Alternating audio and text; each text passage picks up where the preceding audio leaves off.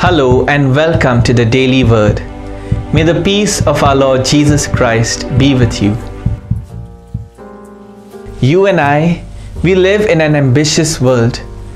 We want to know who is the best, fastest, tallest and biggest. Television producers have capitalized on this and have come out with reality shows like AGT, Dance India Dance, The Voice, X Factor and many others. These shows have high TRPs because they feed on our desire to know the best. Let's face it, life is about winning and losing. This is why many of us keep score and love sports and board games. We want to know who's up and who's down. In the great game of life, we want to be in the lead. It is for this very reason that we see the mother of James and John approaching Jesus in today's gospel. In the great game of life, she wanted to make sure that her sons came out ahead. Everyone wants to be somebody.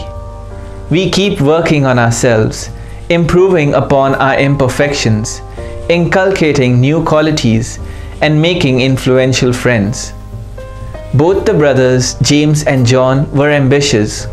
They wanted to occupy high places in the heavenly kingdom. Jesus' response to this is a bit confusing.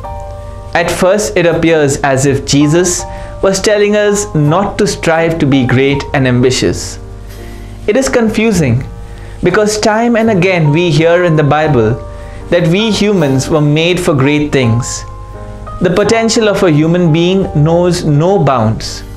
Each of us are gifted with many qualities and spend our life improving upon them. But it appears that Jesus is saying that none of this matters. But what Jesus is really trying to tell us is that along with our ambitions, we need to accept the challenges that lie ahead. To be great is to walk on a bed of roses, soft petals on top, covering the prickling thorns. He is teaching us that the greatest person on earth is the one who serves. Our qualities, our talents, our authority are of no use if we don't use them to serve others. So remember, Jesus is not prohibiting us to achieve greatness. All he is saying is that along with the perks of greatness, we need to accept the challenges thrown at us. Because everyone wants success and no one wants pain. But there isn't a rainbow without any rain. What can I give? What can I bring that would be pleasing to my King?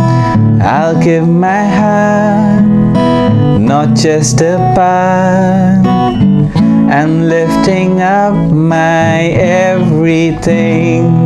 Well, it's all I have to offer, and it's all I have to give.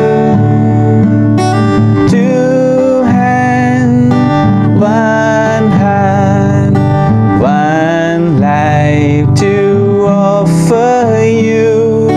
Two hands, one heart, that's what I give to you. Let us pray. O Lord, teach us to walk in humility and compassion, Lord Christ, as companions in joy and sorrow with all the earth, which you created in unity for the sake of love. Let us dedicate ourselves to serving God and each other in love and faithfulness according to your commandment. Teach us to seek the good of others, O Redeemer, to serve rather than be served, that we may embody your grace and mercy. By the part we take today, O God, may we shine forth the love of God into darkness, reconcile the world to your truth, and proclaim your marvels as your witnesses. Spirit of hope, kindle your light within us, and pour out your grace and peace upon those for whom we pray. Amen. Thank you for joining us on the Daily Word.